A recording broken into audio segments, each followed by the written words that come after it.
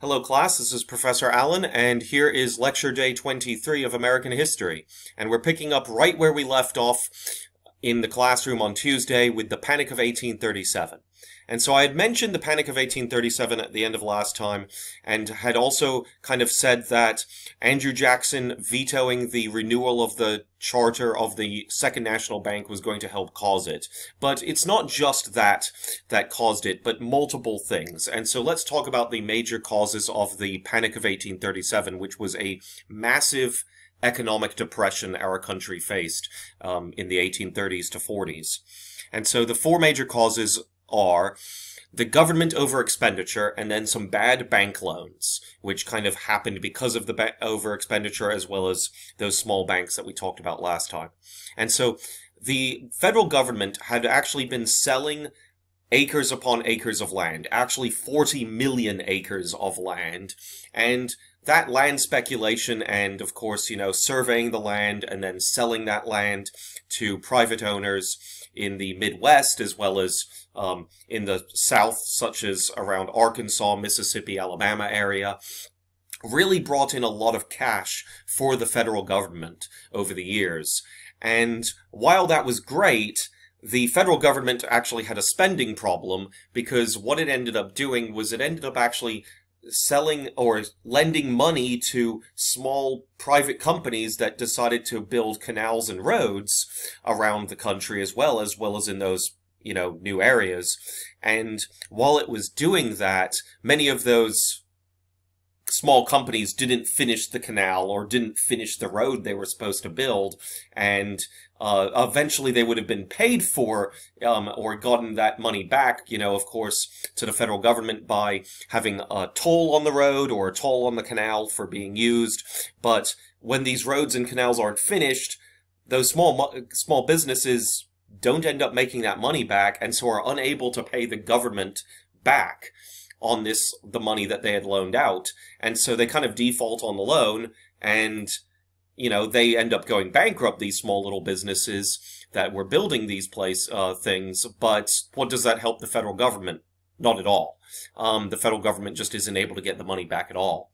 A bunch of businesses also fail due to bad loans from the small banks around the country deciding to hand out money to people hoping they'd fail. We've talked about that in class now twice, and so there's no reason to go over it again. And so when the people aren't able to pay the money back to the small bank, they go bankrupt and lose their business, and it actually affects a lot more than I've kind of mentioned in the past. About 1/3 of the entire population of America becomes unemployed due to this. And then we also mentioned last time specie circular, where specie circular is the idea that gold and silver, actual coinage, actual gold and silver coins were the only viable currency allowed to be used to pay taxes or pay any kind of payment to the government itself. And President Andrew Jackson kind of started that. And then Van Buren, who took over the presidency after Jackson ran out, after his 8 years, Van Buren became president. And so during Van Buren's presidency, that idea is continued because Van Buren carried along a lot of Jackson's previous policies. Banknotes right here have no value, meaning basically checks. Checks. And they didn't have credit cards back then, obviously, so that's not going to be able to be used to pay the federal government or anything like that. And then we end up having a grain failure across the entire nation. Some climate issues ended up popping up and having a really bad winter, early winter, ended up causing a bunch of grain harvests across the entire country to fail. They ended up freezing, and so the wheat just died, and so they're not able to make bread or anything like that. And so we end up actually having a massive food shortage across the entire country. And with that food shortages, prices of food that is available go up. And that means people are paying a lot more money for the same amount of food that they were beforehand and paying less. And so when you've got 1/3 of the population unemployed, that's going to cause a lot of issues with this food shortage and the prices rising. And then the others that actually can afford things and do actually have jobs are now paying more money for the same amount of food as they were a year or two earlier. And so they're actually going down economically as well. And so it really is really bad, just kind of from these four major issues. And it doesn't really get better anytime soon. It actually lasts 5 years up into about the 1840s sometimes. Of course, it starts in 1837, this economic depression.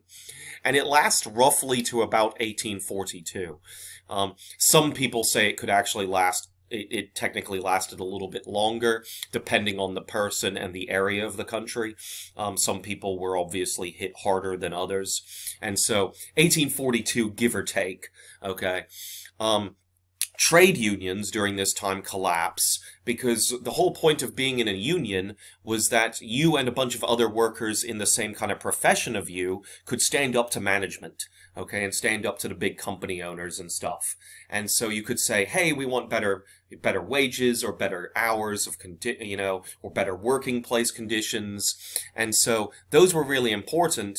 But when all of a sudden companies are just shutting down, people are like, well, what's the point of being in a union right now? I'm just going to not even join a union because there's no point, because they're not going to be able to stop the company from collapsing and kind of thing. So a bunch of unions end up also collapsing because people are just not paying the dues into the union to help out the union or whatever like that, or even joining them. President Van Buren takes the blame of the Panic of 1837, just like whenever an economic depression hits a country, or any kind of massive inflation or economic crisis hits a country, the person in charge at the time always takes the hit, okay, politically. However, it usually is caused by the guy beforehand. And in this case, it really was caused under Jackson. Van Buren didn't help matters, but he kind of comes into the presidency in his first year, and all of a sudden, oh no, all of this is going to hell, economically for him. And it wasn't caused by his 1 year of being a president. It was caused beforehand, or even less than a year in some cases. It was really the National Bank issue under his predecessor, Andrew Jackson, that helped, as well as these four issues, which had been kind of happening over the past, few presidencies, or beginning to, as well. Especially, Specie Circular was definitely under Jackson and Van Buren, so they could take the hit for that, and Van Buren should be blamed for that part, but not everything was all Van Buren's fault. Van Buren, however, did come up with a plan to try to fix it, and it was the idea of having no private banks, like the small little private banks that had been having the government money, take that federal money back and put it in the federal treasury. And hopefully things would end up getting better over time because those small banks wouldn't be spending out the federal money, and maybe we can use the federal money to help in other ways. That helps a little bit, but really what ends up having to happen is a whole lot of other economic changes where it just takes time. And that's why it takes about 5 years, this entire economic depression. Economic depressions do typically last several years. Moving on into a slightly different subject, obviously, is there at this time in America there is beginning to be a large anti-slavery sentiment, okay, meaning people that do not like slavery in the country. And so let's start with William Lloyd Garrison right here. He actually began a newspaper in Boston, Massachusetts, called The Liberator. That was his name of the newspaper, and it's actually a, big headline right there, pictured of what it would look like, the front page, right, of it.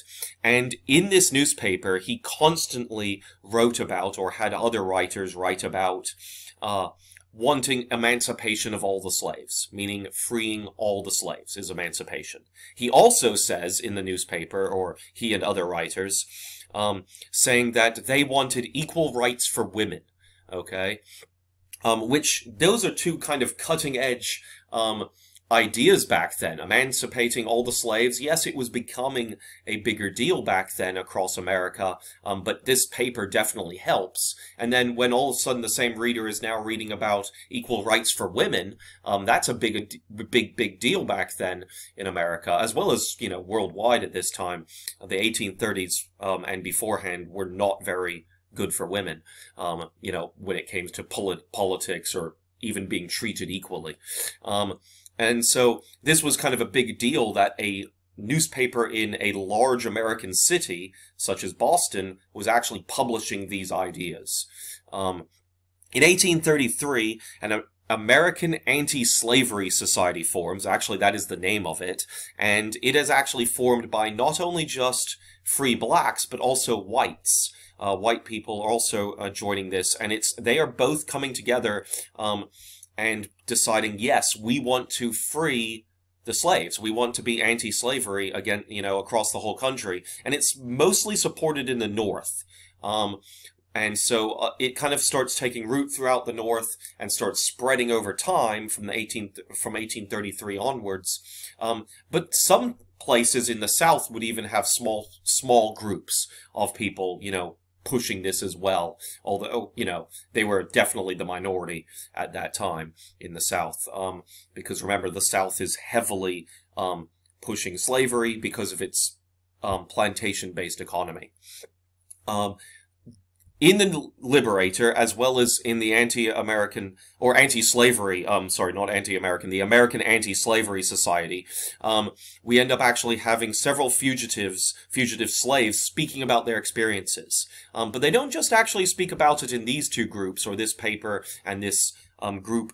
They actually form a small little newspaper of their own. Frederick Douglass does that. This man right here, pictured there. Frederick Douglass actually creates a newspaper called the North Star. The North Star. And this newspaper actually ends up interviewing people such as Solomon Northrop, William Craft, and his wife Mary Craft. And these former fugitive slaves, they were escaped slaves that escaped to the North and escaped to freedom, ended up actually speaking about their experiences of slavery, okay, and what it was like as slaves. And when people read the North Star, or as well as when they did interviews, as well as other people doing interviews in the Liberator, or as well as doing speeches in front of the meetings of the American Anti-Slavery Society, people ended up getting riled up, wanting to spread more ideas of anti-slavery, okay? And it ended up actually working over time, at least in the North, for the most part. Southern slave owners and anti-abolitionists in Congress, however, became very angry at this anti-slavery movement. And now, obviously, abolition is the idea of, you know, freeing the slaves, right? Or abolishing slavery, rather. And so anti-abolitionists are the ones that want slavery, okay? And want to keep slaves. And so they, in the South, are really angry about this. And so obviously, the South back then, just like today, elects members to Congress and Senate in the federal government. And so those members of Congress and the Senate were very outspoken in the Senate and House of Representatives about anytime someone mentioned slavery, they were like, whoa, no, we're not breaching that subject, was the, and they'd get into big arguments. And so in the 1830s and 1840s, this issue had become very, very large. And in fact, there were violent attacks on people that proposed abolition, including William Lloyd Garrison. He was actually attacked physically by people that disliked him and disliked his newspaper. And it got to the point where in Congress, members of Congress were actually kind of almost to the point where they would get into actual fights with each other. They didn't, but it could have happened until in 1831, the House of Representatives passed a rule called the Gag Rule, where they were no longer allowed to have a anti-slave petition even brought up for a vote or even discussion in the U.S. House of Representatives, okay, at first. And then they enlarged that gag rule so that they made it so that you could not even debate or bring up slavery or abolition at all in the U.S. House of Representatives in Washington, D.C. You couldn't even bring it up for a comment, okay? Couldn't talk about slavery at all because people of the South would get angry if it was an anti-slavery discussion, and people in the North, if it was a pro-slavery discussion, would get angry as well, okay? And so no petition about slavery or ending it was even allowed to be put into public record from 1831 onwards, okay? And so slavery became this kind of hot topic in not just the public, but in Congress, where our own government refused to even discuss it anymore due to possible arguments. Moving on. This anti-slavery reaction and all kind of continued to the point where a really big, deal happened when a Spanish ship called the La Amistad ended up actually coming to America. Now, the story about it is quite kind of interesting. There's even a movie on it with Matthew McConaughey, Anthony Hopkins, Morgan Freeman, and Djimon Hounsou. So I do recommend you see the movie because it's a really good one. But let's talk a little bit about the history of the ship and how this becomes an issue in America when it's a Spanish ship. Okay? And this happens in the year 1839. And so this Spanish ship called the La Amistad is actually trying to illegally import, smuggle 53 slaves from Africa, directly from Africa into America. Well, during the voyage across the Atlantic Ocean, okay, these 53 slaves, or several of them, actually are able to break free from their captors and actually helped free some of the others and killed the crew of the Spanish ship. The captain and 2 sailors are actually able to survive this fight on the ship, and they're actually able to restore order, meaning that they basically recapture the 53 slaves, okay, and put them back in the jail on the ship, okay, and chain them up again, but it's only the 3 of them left, the captain and literally 2 sailors. And for steering a big ship like this, that's not very easy, 3 people. You had to have multiple people going up and down the rigging, the masts with the sails and all, and doing a lot of other jobs on the ship all at once. And that's just really hard.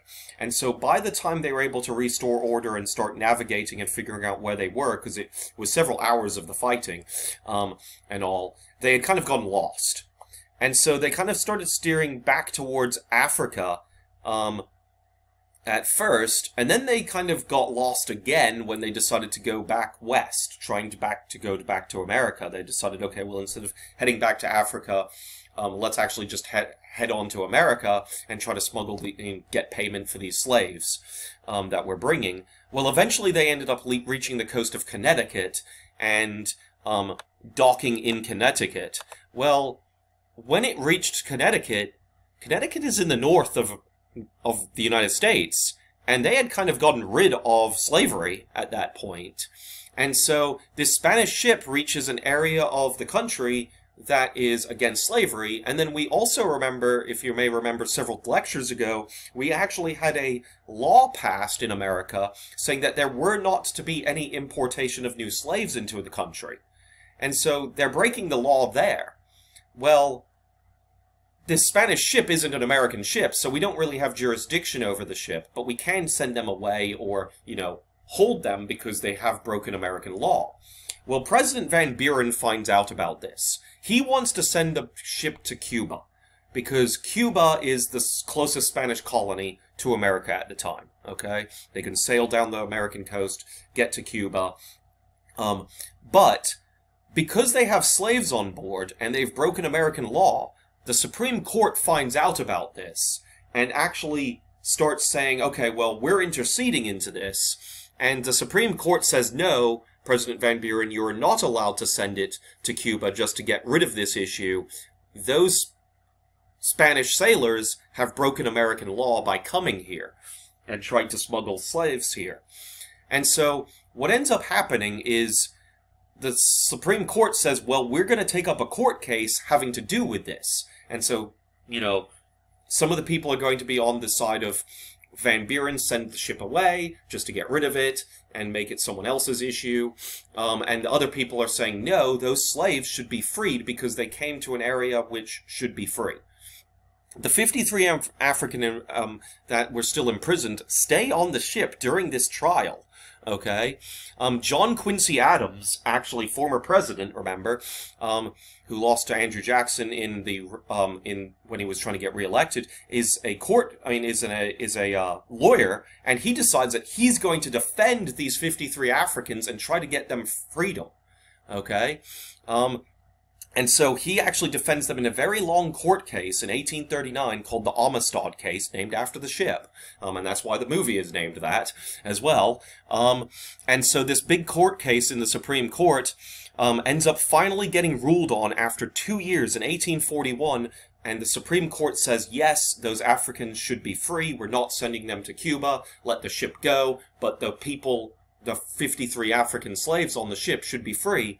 Well, by the time the court case had finally been ruled on, only 35 of the 53 slaves actually were still alive on the ship. Several of them had died because of just, they had been treated better than beforehand by this point, but, still conditions on the ships, really bad back then. So, I do encourage you to watch the movie if you're interested in this subject, or, just like any of those actors. It's a really good story, and it's a true story. And of course, they take some liberties in the story a little bit with it, though. But continuing on. Lead up to the Texas Revolution. So this is going to be the major topic for today, but there are several other topics after this. And so the Texas Revolution is a really big deal, obviously, in Texas, but it's also kind of a big deal for America because it ends up getting us Texas, right? And how does that all happen? Well, on September 16th of 1821, Mexico gained independence from Spain. Remember, all of Mexico, as well as California, a large portion of Arizona, Nevada, etc., as well as Texas, all were a Spanish colony, okay? Well, that area was known as Mexico, okay? And Mexico even owned California and everything back then. They all earned independence from Spain, okay, through revolution, and they actually celebrate it on September 16th every year, okay, in Mexico today. It is not to be confused with Cinco de Mayo. Most people here today in America think that Cinco de Mayo is the Mexican Independence Day. The 5th of May. And that's when everyone loves tacos and margaritas and everything over here in America. It is nothing to do with Mexican independence. In fact, the Cinco de Mayo festival, which is celebrated in Mexico but very small, is really just about a celebration of a Mexican army victory against the French at the Battle of Pueblo in 1862.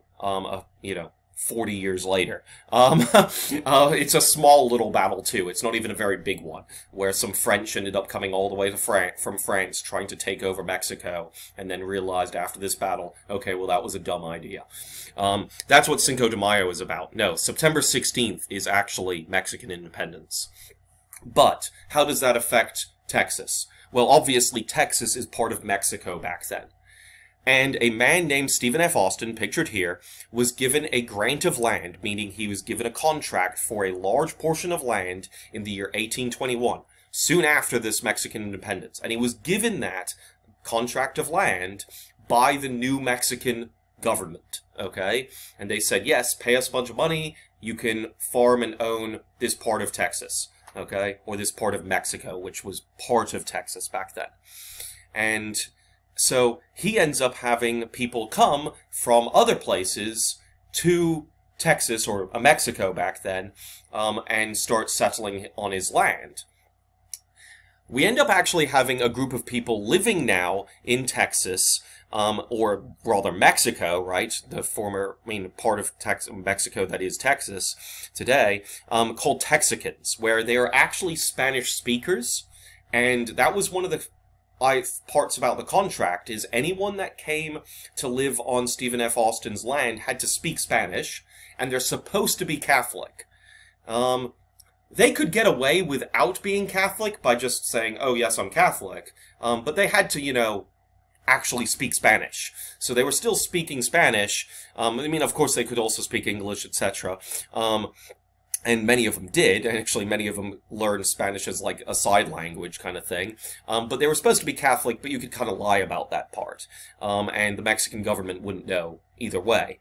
Well, over time, a lot of people from the Carolinas, Georgia, Tennessee, and Louisiana start coming to Texas, okay, because they find out that you can grow cotton really, really well in northern Texas, okay? It's like very much of the rest of the South, very lush, able to grow in places, just like the rest of the South. And so with them, they brought slaves, okay? These Americans from the Carolinas, Georgia, Tennessee, and Louisiana start actually coming to Texas, northern Texas, bringing slaves with them. By 1835, okay, after only so many years, 14 years, only 1 in 8 people in Mexico were Texicans, or at least the Texas part of Mexico were Texicans.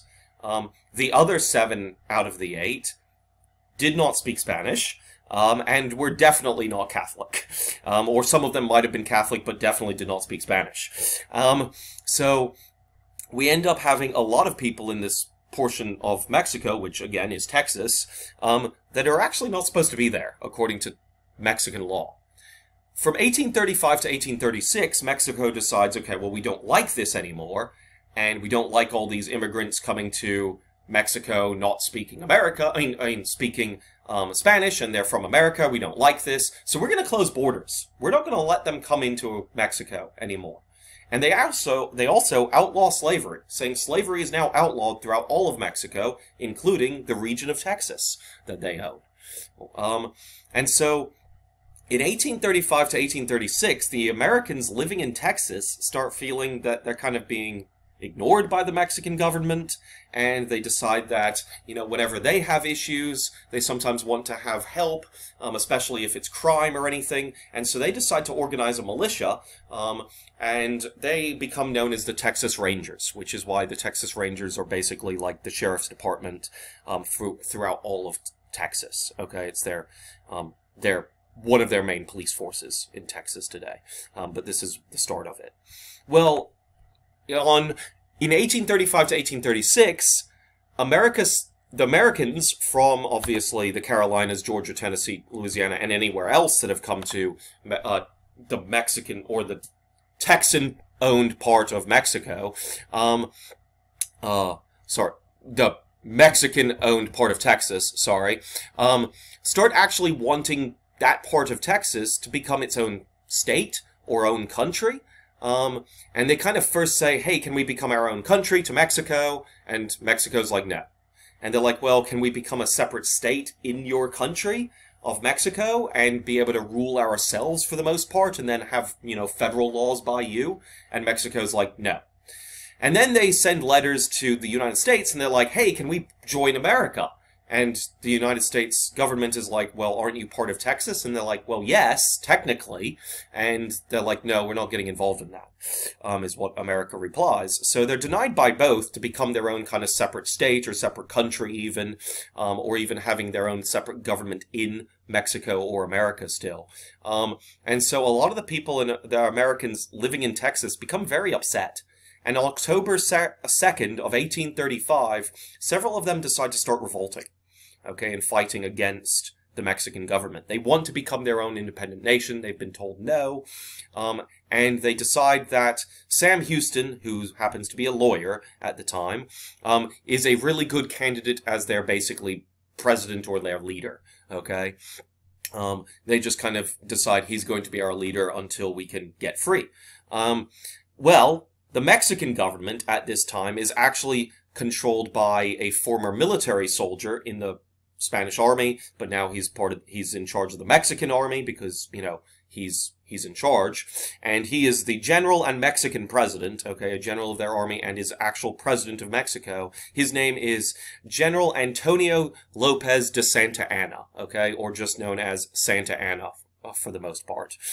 Well, Santa Anna has an army of 1,800 soldiers ready to attack the largest pocket of resistance of the Texas Revolt, and that is in San Antonio. A large group of Texans that want to break away and become their own Texas country have gone to San Antonio, and Santa Anna finds out about this, and he's like, okay, well, I can't track down all of them, including where Samuel Houston is, because they keep on moving around too quickly. But there is this one group of them that are staying put in San Antonio, so let me go take my army and crush them, and then after crushing them, I'll move on and hunt down Sam Houston and the rest of them, is the plan. So he ends up taking his 1,800 soldiers towards where the Texas rebels are, or a large portion of them are, in San Antonio. And where are they hiding out at? Well, they're hiding out at the Alamo, where it really isn't hiding. The Alamo is this half-built mission church, okay? And you actually can see it here. And this is the actual church itself, this building right here. It doesn't even have a roof on it at the time. It was, again, being constructed still. It was supposed to have a big, giant church roof on it, but it never gets finished. There are several other buildings that make up the fort that the people in San Antonio decide to defend. San Antonio is, of course, outside of this, about a half a mile away is the rest of the town of San Antonio. There's just only these small buildings, and this small half-built church is the actual Alamo, okay? And so, this is, it's kind of on the outskirts of town. It's not really been finished yet, and a bunch of the defenders or the rebels decide, okay, we're going to use it as a fort. And they end up actually constructing a few walls from the buildings to buildings with some bricks, as well as even some wooden walls or palisades, like we've talked about in the past. They end up bringing some cannons and put them on the corners and areas and stuff. And so it's a relatively defended, okay, kind of makeshift fort, okay?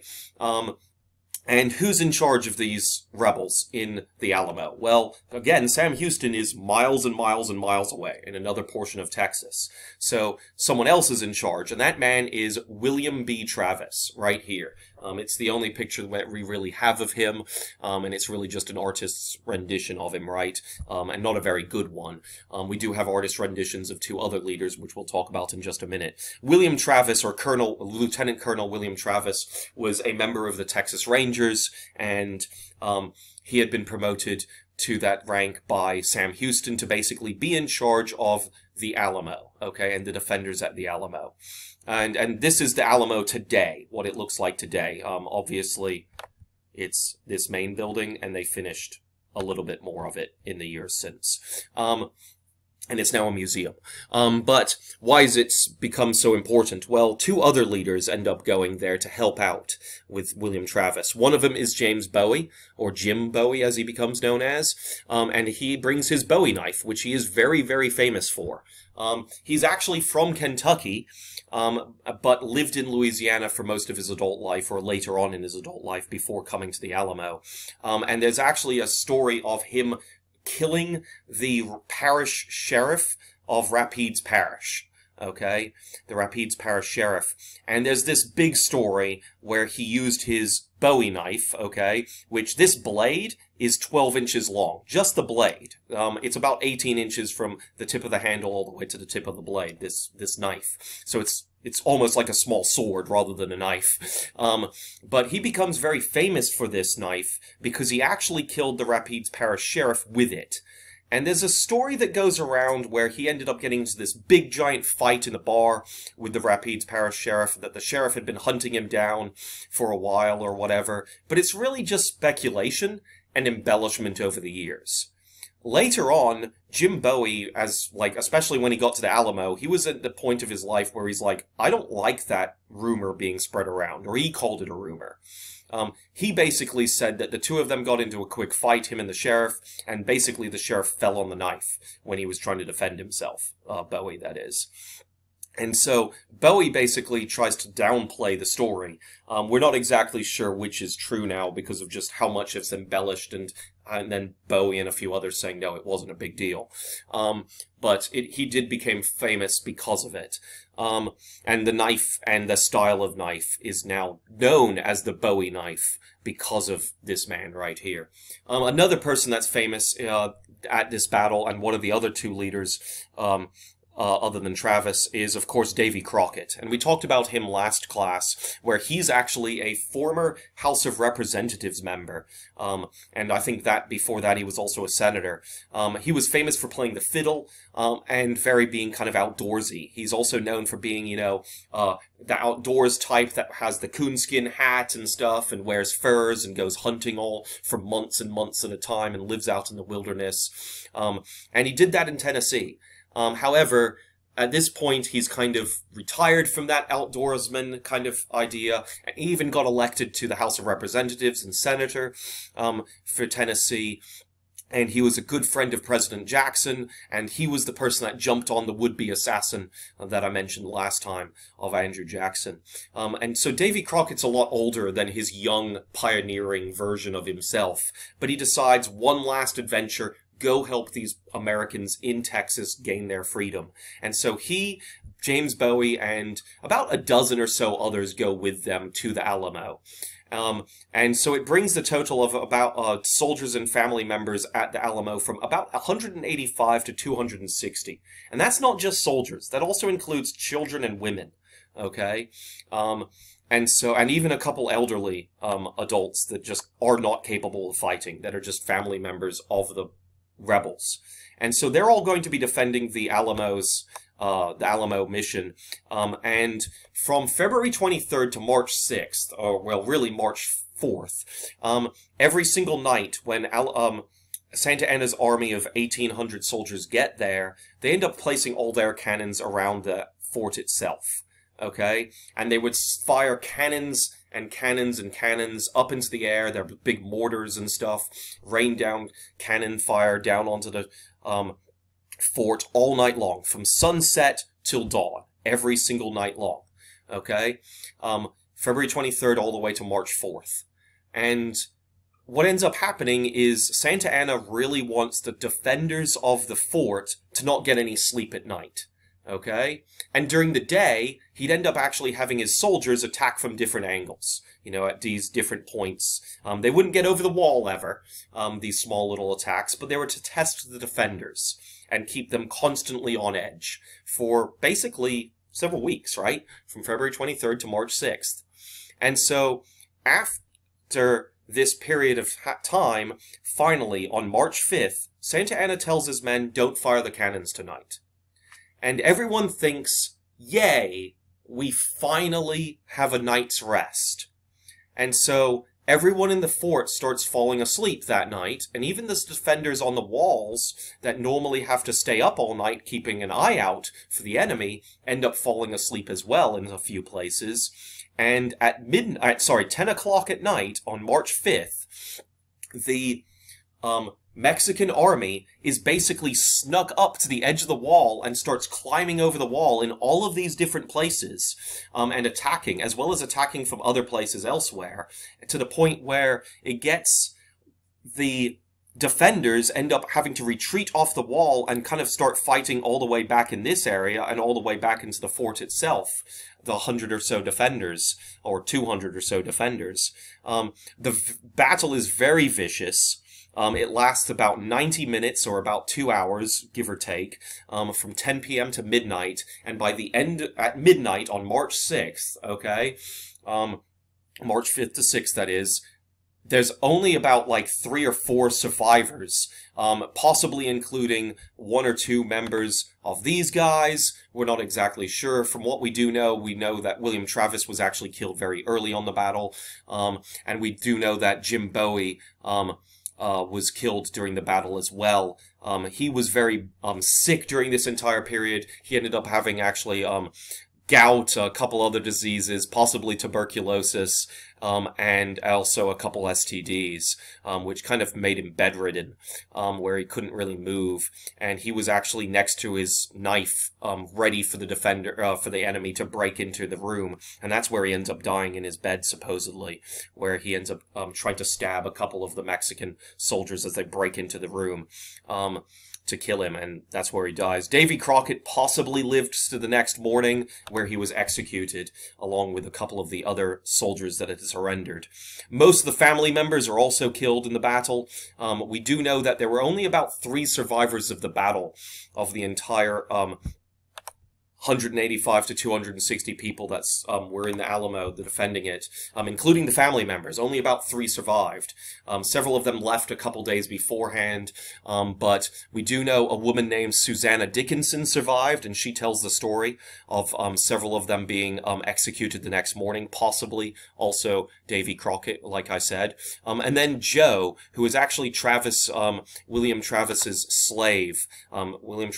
His actual slave, Joe, survived the fight and surrendered, and basically learned 1 or 2 phrases in Mexican, or in Spanish rather, to tell the Mexican army, saying, I surrender, I'm a slave, please don't hurt me, I'm just here because I was forced to be here, is what he basically learned in Spanish. And so when the soldiers end up conquering most of the fort, the Mexican soldiers conquer the fort, he basically starts yelling that out with his hands up in the air, and the Mexican army ignores him, like, okay, yeah, he's, he wasn't supposed to be here, we'll let him live, kind of thing. But this battle is an absolute tragedy, because a lot of family members are killed, those that didn't leave. And so we do know it's absolutely horrific what happened in the fort that night, all the fighting, but it does actually kind of get that story told because of, Susanna Dickinson tells the story of what happened, and Sam Houston hears about what happened. And so on March 2nd, a few days before the Alamo fell, he actually decides to declare Texas as its own independent republic, which at this time, this was Texas at the time, what it looked like. And so he declares Texas as its own independent republic and country, although to do that, you have to kind of win the whole kind of revolt. So he ends up having to fight still, and he hears about what happened with the Alamo, and he decides, okay, well, I'm going to tell everybody in my army what happened at the Alamo, thanks to Susanna's story. And so he tells them all, and he ends up actually finding a place where Santa Anna's army, the rest of the army after the Battle of the Alamo, is camping right near a river called San Jacinto River. And so what he ends up doing, Sam Houston actually sneaks up to where Santa Anna is camping, and he has his entire army surprise attack the Mexican army by running across the river and running across the small little bridge that's next to the river, or crosses the river. And on April 21st in 1836, this 18-minute battle of the Battle of San Jacinto River takes place, where roughly about 1,000 Texans fight against about 1,500 to actually 1,300 Mexican soldiers under Santa Anna, and 11 Texans are killed, but 650 Mexicans in the Mexican army are killed in this 18-minute battle. Santa Anna is even captured himself. And this right there gives Sam Houston that bargaining chip to actually make the Lone Star Republic actually official. Okay, yes, they declared it just like the Declaration of Independence, but did the Declaration of Independence really make America? No, what it took was that Treaty of Paris, right, to really give us freedom.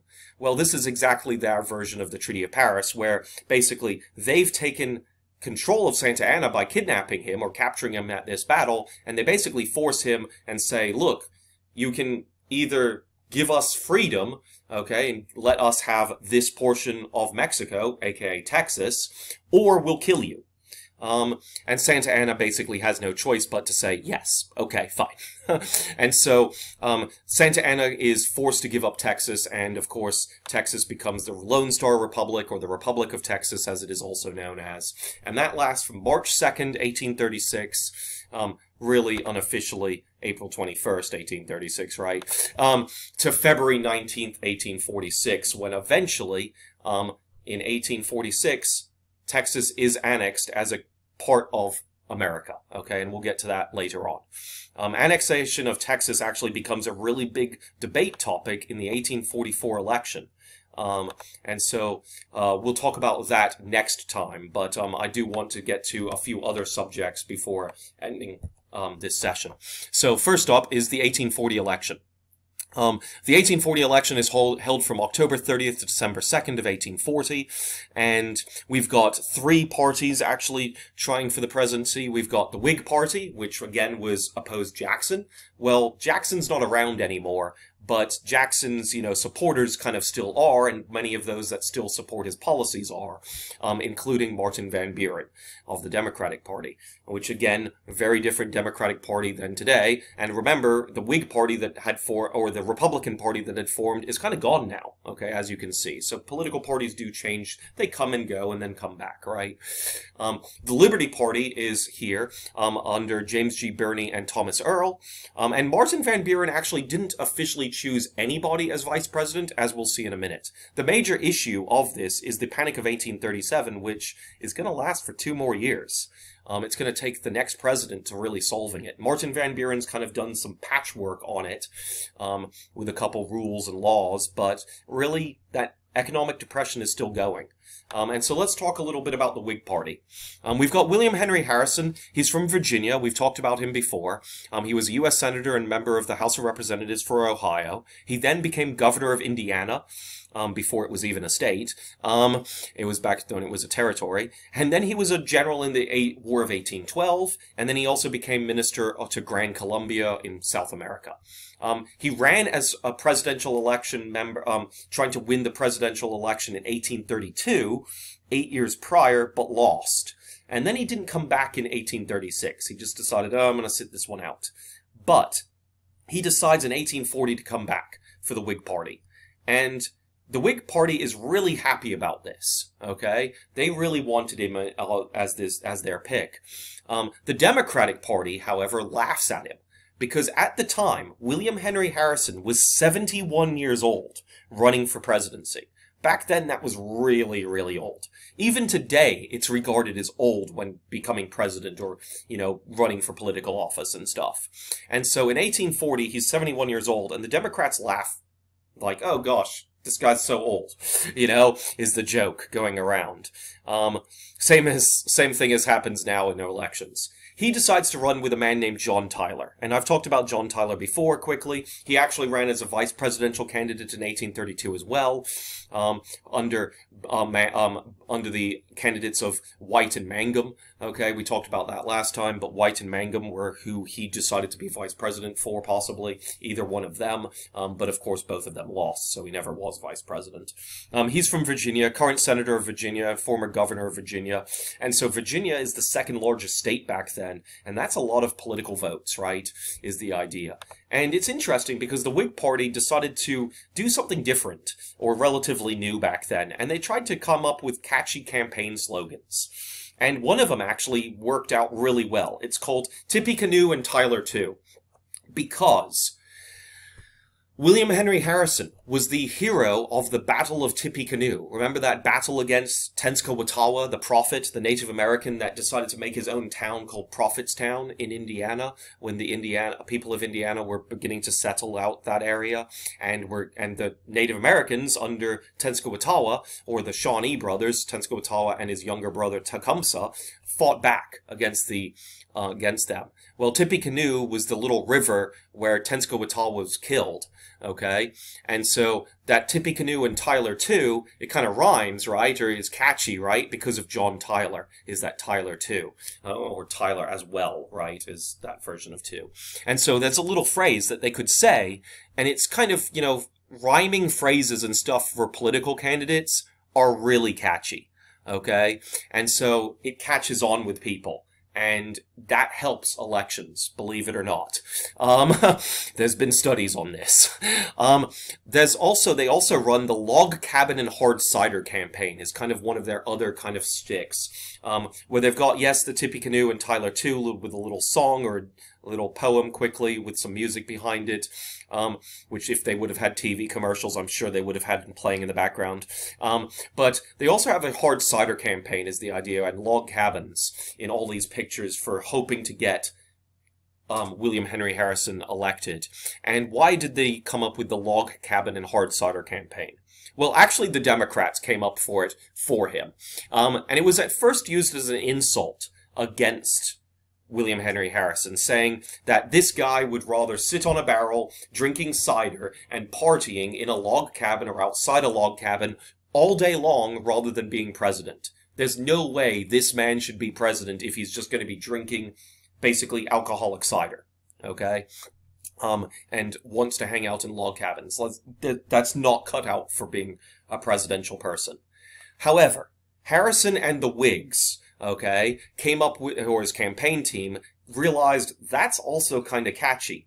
Because what we can do is say, wouldn't you rather someone that was a common style person in America, or a common man, running for the White House and represent you regular people of America, as opposed to some stuffy guy like Martin Van Buren, who's been a politician for a long time and, you know, is just this big issue that we've been having with these rich people being in charge of America. And so it actually backfires against Democrats when the Whigs start using this. Okay, so back to the election otherwise.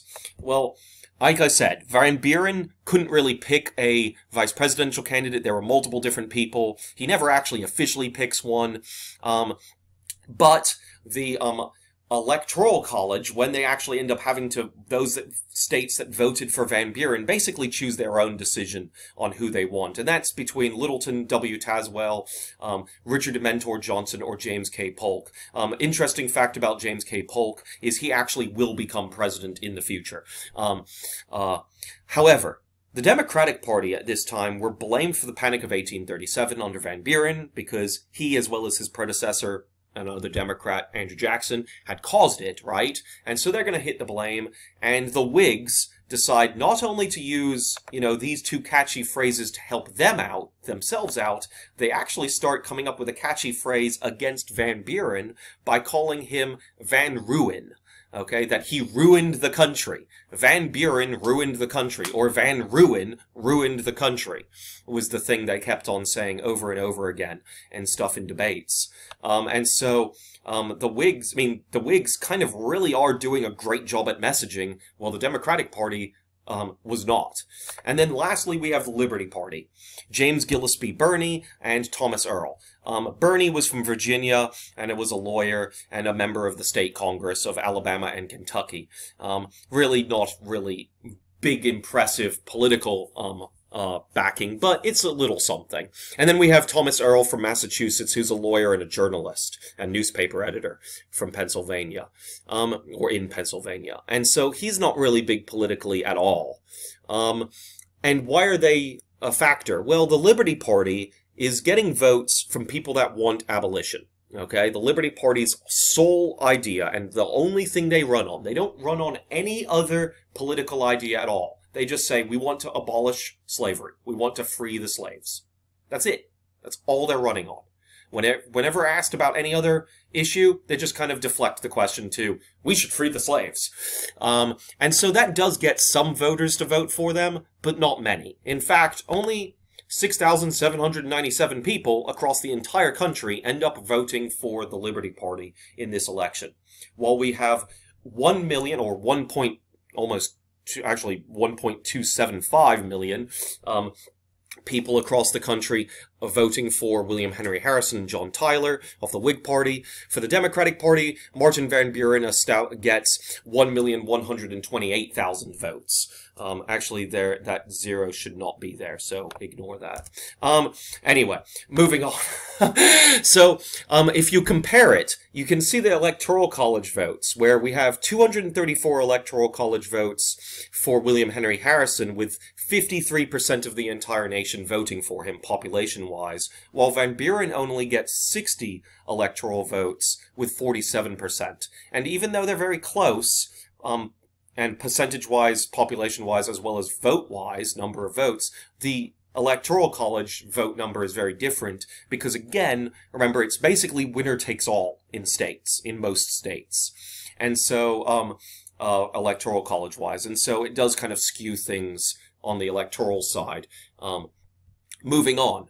Obviously, William Henry Harrison becomes president, and in January of that year, or February of that year, he will actually have a inauguration speech, February or March, that is, and he actually dies in office soon after that inauguration speech. He actually dies on April 4th, 1841.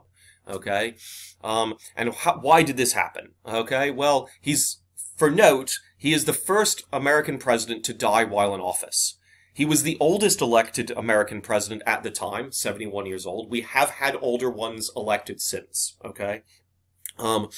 He actually decided to ride his horse to the inauguration speech at the Capitol building, okay, from the White House, on his own. He rode his horse as opposed to being in a carriage. It was extremely cold and wet weather. It was raining. He didn't wear a large overcoat because he wanted to wear his suit and show off that he was wearing his suit to everybody. He didn't even wear a hat, which was customary while riding horses in bad weather. Or just walking around in bad weather because they didn't really have very good umbrellas back then. And so he also, once he got to the Capitol building, he gave a very, very long inauguration speech. 2.5 hour long speech, okay? Typical inauguration speeches last about an hour. They're televised, okay? Tons of people turn out to the Capitol building for it usually and watch them. And so even in bad weather, people go and watch them today, okay? But back then, this 2.5 hour long speech was extremely long. Longer than even most are today, okay? And they're always long today even. But he's outside giving this speech, not really wearing a large coat, or thick coat, and he gets sick. He ends up getting sick very soon after the inauguration speech, like within a day or two, but he seems to get better. However, 31 days after the inauguration, he does die on April 4th, 1841. And he died only after 31 days. It is the shortest presidency in American history. No one has ever been president for a shorter period of time. And he died from pneumonia, possibly due to the inauguration speech, okay, and the cold and rain during that speech. But he did get better for a few days after, so maybe he got sick another way, okay, and got pneumonia from another outing on it. But a lot of people blame his inauguration speech. In fact, growing up, a lot of kids are told this story where, make sure to wear your coat, otherwise you'll die like William Henry Harrison, was kind of the old kind of tale that they used to tell for a very long time in America. Moving on, who becomes president after the president dies? Well, back then, it never really came up, even though it's kind of said. Well, in the Constitution, it is in Article 2, Section 1, Clause 6 of the Constitution says what happens. It says, removal of the president from office or his death, resignation, or inability to discharge the powers and duties of said office, the same shall devolve on the vice president. Basically stating, yes, the vice president becomes president right away, okay, is the idea of what this says right here. However, because this was the first time the president had ever died or not been able to act as president for any reason, there was controversy. And the question is, does the vice president actually become the next president, okay, or does he only act as president until another election can be held? Because that's really questionable, okay? And so back then, it had never really been discussed, where yes, you get those powers, okay, is what this says, but it doesn't say they become the vice president automatically becomes president, does it? It just says the powers of the office, powers and duties of the office of presidency go to the vice president. It doesn't say the vice president also becomes president. It doesn't say that. And so the cabinet, which William Henry Harrison had already picked and gotten in, basically start meeting and talking. And they decide that the vice president should only actually be an acting president and that they should immediately hold an election across the entire country to elect a new guy. Hopefully one of them is what they're kind of all discussing. And John Tyler, however, Vice President John Tyler is like, yeah, no, I don't like that. And he reads this And he's like, okay, well, that's clear to me.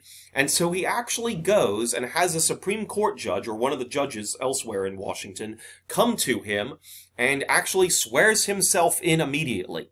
He actually has a judge come and actually have him do the swearing on the Bible, and he becomes president, while the cabinet is basically discussing what to do. And so John Tyler becomes president.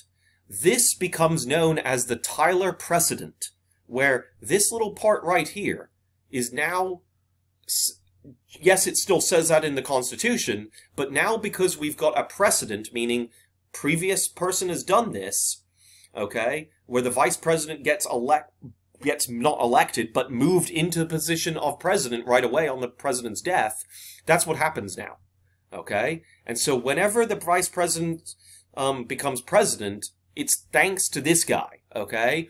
When they become president after, like, a tragedy of the president, okay? He becomes actually the youngest president at this time, 51 years old, which is kind of interesting. Where we had in back-to-back, days, or even the same day, the oldest president and now the youngest president at the same time. And so arguments actually begin between him and the cabinet, because he immediately goes and says, I'm president to the cabinet, I've had myself sworn in on the Bible and the Constitution, I'm in charge now. I'm full-on president, not just holding the powers of president until an election can happen.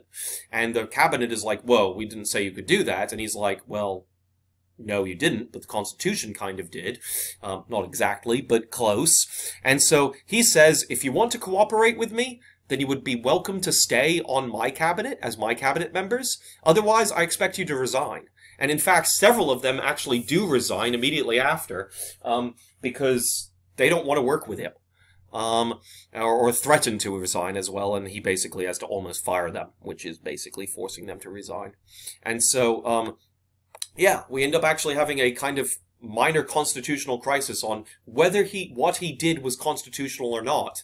But that's what ends up happening now, is whenever the president dies, or is unable to be president for whatever reason, the vice president takes over, okay?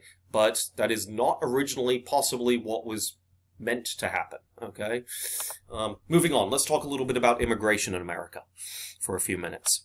Immigration in America becomes a really big deal in the 1790s to 1800s, and in fact, the Naturalization Act is passed by Congress in 1790, where it says citizenship is given to free whites, okay, as long as they make two passing things, okay, as long as two things are required of free white people in America if they're from somewhere else. One is they have lived here for 2 years in the United States, okay, and two, they have to be of good character, okay, and good character can kind of vary, right? It depends on who's thinking that, right?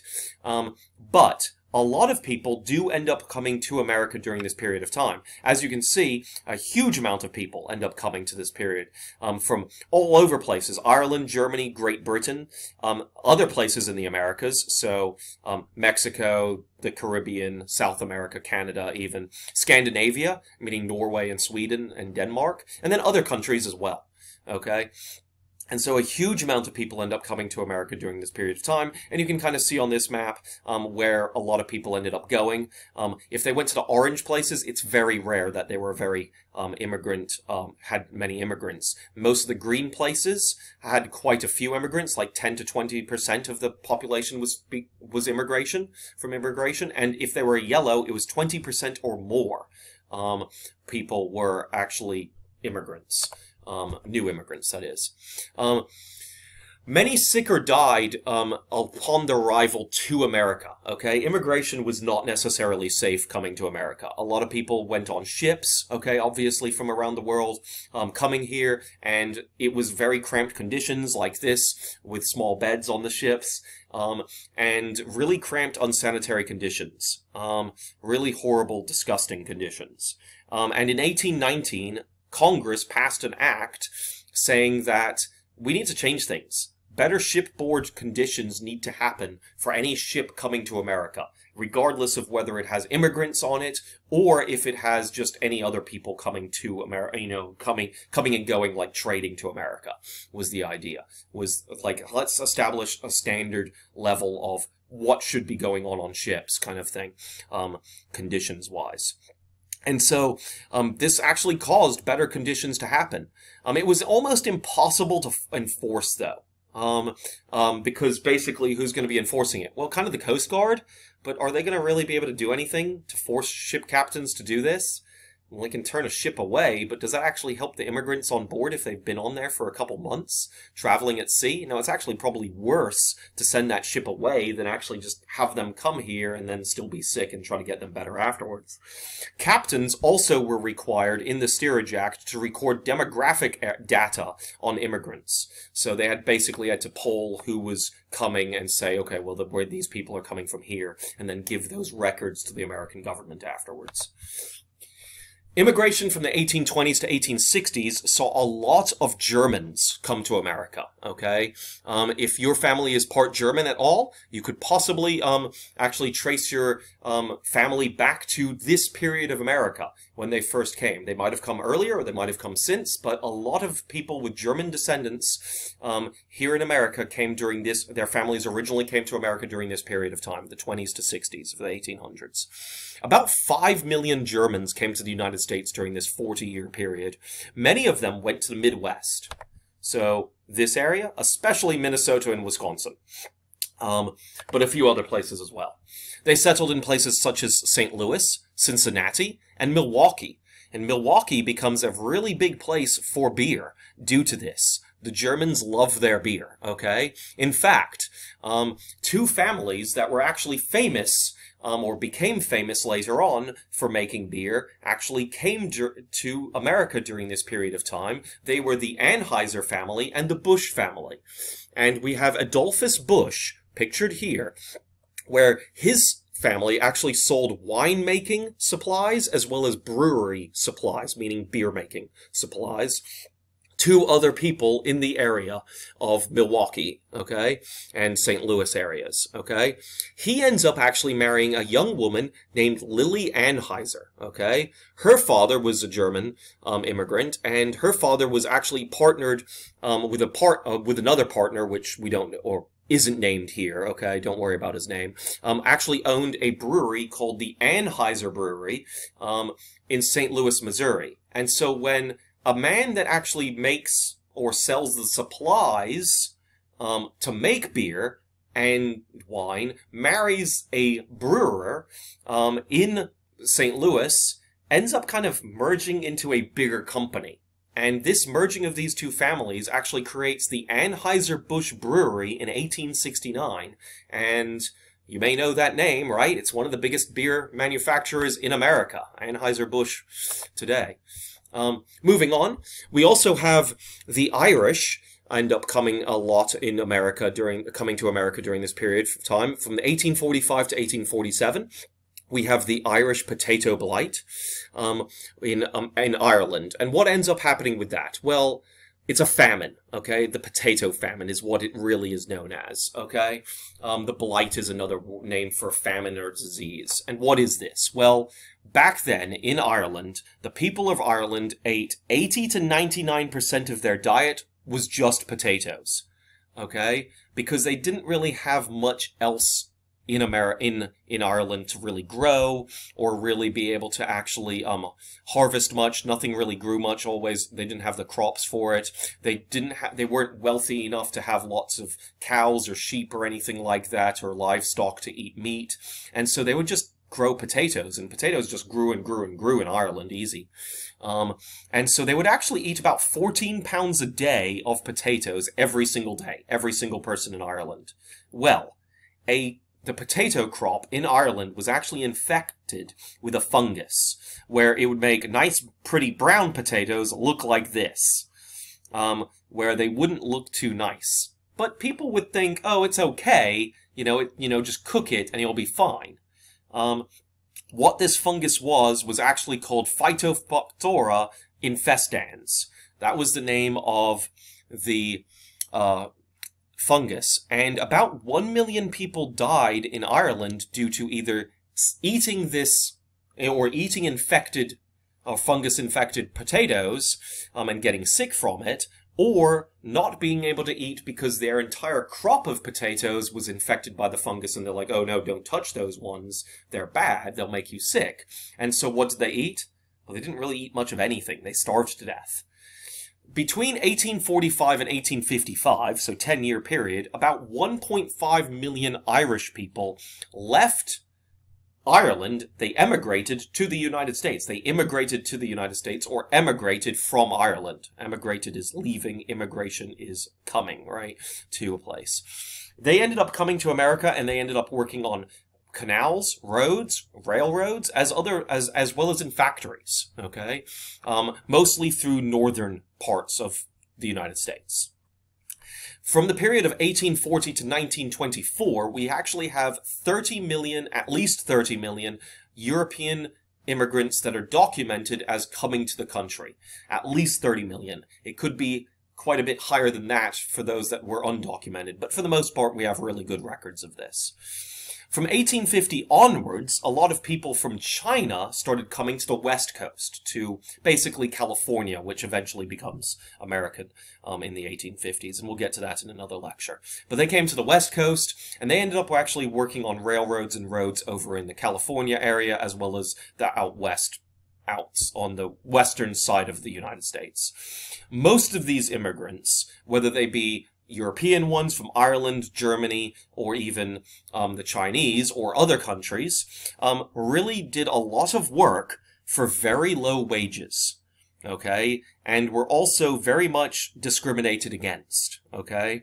Major discrimination against them as well. Moving on, we've got 1820 to 1860. We've got 1/3 of the immigrants coming from Ireland. Mostly are Catholic. Many of them go to the New York City and Boston area. Other significant numbers that had come before the 1860s were really the British coming to America, and that was what? During colonization, right? And that was about it. After 1850, most of American immigrants were actually from China, and then after 1850, many also started coming from Canada. And we've got this little video here. It's not going to work today. I don't really have time to show you it, but it shows where different countries are: Mexico, Canada, a couple places in Central America. Ireland here is that little red dot right next to Britain, okay, which is that yellow there. We've got France, Germany there, all coming to America, okay. Those are the main countries that had people come here during this period of time. But despite all of the immigrants coming, that doesn't mean that they were always welcomed. Okay, even though they were willing to do hard work for very cheap amounts of money given to them, people did really find them coming here not very happy. They did not like that. In the 1830s to 1860s, we end up having a group of people calling themselves the nativists, meaning that they believed that they were the, quotes, Native Americans. Now, were they Native Americans? No, they are not actual Native Americans as in the Indians, okay? Or Native Americans that were, generations upon generations being here, from before European expansion. No, these are actual Europeans, mostly white, almost all of them white, and had been here since what? Since the colonies, or even in later years after America became its own country. And so they decided that even though they're descended from immigrants, they actually start calling themselves the nativists because they say that they are the first Americans, okay? They're against further immigration from anywhere. Doesn't matter where you're from, they don't like immigrants. They also say that only native-born people born here in America, should have rights at all, and that immigrants should have no rights whatsoever. They also are heavily against Catholics. In fact, they hated the Catholics more so than anybody else, or more so than any other group of immigrants, even though they really hated immigrants from everywhere. Just if you were Catholic and an immigrant, they hated you extra. And they really decided not to like the immigrants because they had kind of seen what had happened in the past in Europe, where the popes sometimes had control of countries at times. Although that hadn't happened for a long time in Europe, they were afraid of that happening again in America. And so they made political political cartoons where it showed like the Pope was on like a telegraph wire or a phone call, you know, making decisions in Italy, in the Vatican, for America and other places, where he would have his hand on Washington, you know, curtain of religion, and stuff like that, and he should be ruling America, is what basically they inspired in all of these fear-making political cartoons, okay? And so they were heavily against Catholic immigrants. And this ends up actually leading to quite a few riots in cities across America during this period of time. Pictured here, and it's one cartoon actually in a newspaper, is a major riot in Philadelphia. Moving on. One of the most famous nativists was a man named Samuel Morse. Samuel Morse lived from 1791 to 1872. You might know him from one of his inventions, the telegraph and Morse code. Well, he didn't exactly invent the telegraph, but he came up with a way to send messages via the telegraph. He did develop a version of the telegraph called the electric telegraph. They had earlier versions beforehand that didn't work well. So, yeah, I guess we can credit him with having the telegraph as well. But big thing is Morse code, which, you know, you might have learned in Boy Scouts or Girl Scouts or some other kind of club or whatever maybe, or in the military it's taught still, where it's dots and dashes, those little beeps and longer pauses between the beeps, where you kind of hear in movies sometimes it's beep, beep, beep, beep, beep, beep, beep. Well, each of them are different little letters or numbers, and you end up deciphering that on the other side of the wire, hearing that all, and writing down the dots and dashes, and you get letters and eventually words, right? He was actually heavily influenced by the nativists, and considered him a member of their group, and he was heavily against Catholic immigrants as well, but he did develop the electric telegraph, which is very important for basically everybody around the world. The telegraph becomes very useful, as well as Morse code becomes very useful. Morse code was not only just used from wire to wire like telephones, old-style telephones, but also used by ships. They would actually use basically lanterns or big giant spotlights to, you know, do the different code. We're going to talk about the railroads, and then we'll end the lecture there. I know I'm going a little bit long, but here's the railroads. In 1804 to 1825, the first steam locomotives were developed around the world, anywhere, and they were developed in Britain, okay? By 1825, British locomotives and rails, okay, because no one had really come up with this beforehand, were brought to America for the first time by 1825, okay? However, there were very, very few of them in 1825. In 1830, a train was actually first ever built here in America, okay? Well, they'd had ones in Britain, obviously, as well as other countries by this time, but the first ever American-built one was named Tom Thumb, okay? And it was built in the year 1830, and it was built at the West Point Foundry in New York State, and it was designed by a man named Peter Cooper. And this is what it looked like.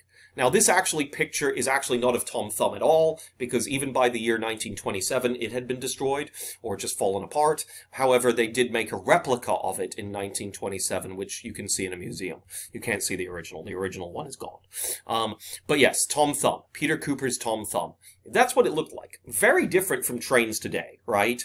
Or even trains back then, which looked more like this. And so, railroads. Financing for railroads at first in America was terrible. Okay? People that owned turnpikes and canals objected to these railroads being built. They wanted people to use their canals, or their nice regular roads, for a toll price, to use those. Otherwise, what is going to happen to them? They're going to lose money. People are going to start using trains.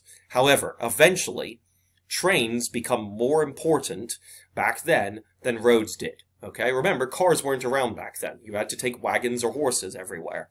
And if you wanted to send large amount of goods, canals on boats, or even rivers.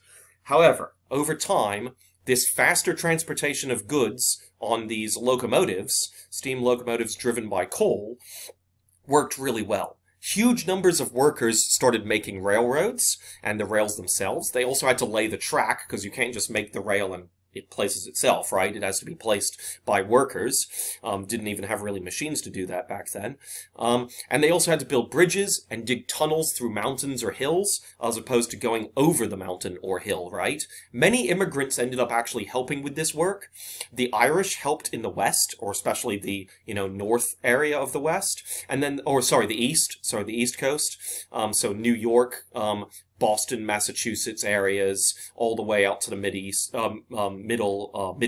area, like around the Great Lakes region is where the Irish helped. While the Chinese ended up doing so in California and also out west, like to Nevada areas and stuff. Moving on to, in the 1830s, we ended up having a huge boom of railroads, okay? At first, there were only a few dozen miles of rail across the entire country.